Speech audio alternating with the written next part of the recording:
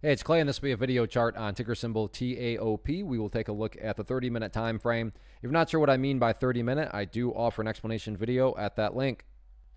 Quite the eventful day on this one, not only from the price action point of view, but you look down here at the volume and well above average volume on the day. And I should note that after hours right now, as I'm doing this, the thing spiked up to up over 11. Now it's back down to right around $10. So I don't know where this thing's going to open up because you have still all of after hours today on Thursday and then pre-market on Friday. So who knows where this thing's going to ultimately open up. But I'm just going to take the chart right now at face value and talk about levels of support and resistance. And then depending on where the price ultimately opens up, you might have to make some adjustments here or there in terms of areas of support and resistance.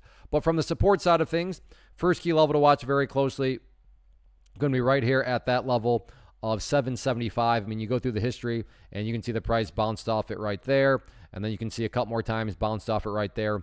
And again, if it opens up above $10, well, then there's going to be that much more wiggle room. But even if it does open up above $10 and starts to pull back, that doesn't change the fact that, yeah, 775 has quite a bit of a track record of acting as support. So therefore, that's certainly a level that you would want to see continue to hold as support. And I'm not saying this is a guarantee because those don't exist. But my core point here is that it's a more than valid, it's a more than rational thought to have that in the event the price comes down to 775 and can't quite hold above it, that could very well create quite a bit of downward selling pressure. Again, a guarantee, absolutely not. A rational thought to have, yeah, for sure. Now, on the flip side of things, if the price decides it wants to start to bounce back upwards, as far as areas of resistance are concerned, first key level to watch closely going to be right up there around $12.25. And then if 12.25 can be broken, next key level is just right up there where the party officially stopped today, and that was up around the 14.75 mark. But all in all, any angle you look at things, crazy volume, crazy price movement. Right now, a pretty crazy after hours. So moral of the story,